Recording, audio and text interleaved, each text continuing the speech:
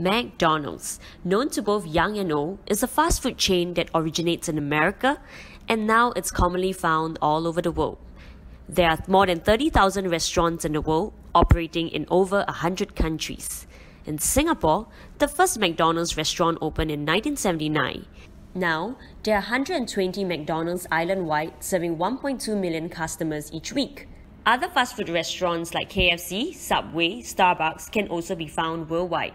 With globalization, McDonald's is able to find new markets overseas. They are also able to source for cheaper resources from all over the world.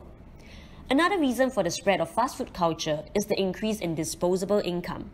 With urbanization, people living in the cities have better wages. Hence, they are able to purchase fast food meals as compared to cheaper local food. In addition, fast food restaurants adapt their menu to suit the culture of various countries.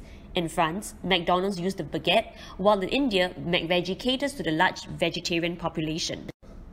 So what is the fast food culture in Greendale?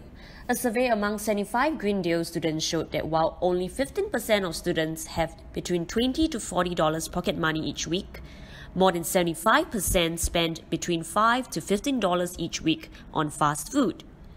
The survey also showed that most students prefer McDonald's, followed by KFC, and then Subway, which all can be found in Punggol Plaza nearby.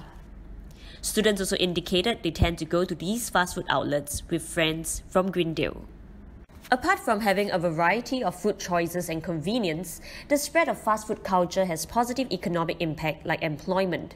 Do you know that McDonald's provide employment to more than 1 million people around the world?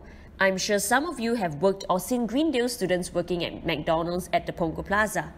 Not only that, McDonald's rely on the local small and medium producers and manufacturers to supply them with the food and packaging needs. As such, the spread of global fast food restaurants also bring higher profits to the local businesses. However, there is a downside. Fast food culture is partly responsible for the increase in obesity around the world. Do you know that the Big Mac meal contains 1,080 calories, which is more than half of the calories you need a day, which means you need to do 3,000 push-ups in order to burn away the Big Mac meal. People have sued McDonald's for causing them to become overweight and incurring health problems like diabetes and high blood pressure. A prevalent fast food culture creates more health problems in a country. While fast food restaurants can bring business opportunities to locals, it can also be a source of competition. The presence of global coffee brands like Starbucks and McCafe saturates the local market and increases competition. It also reduces the demand for local coffee as younger generation may prefer the trendier option of cappuccino and frappes.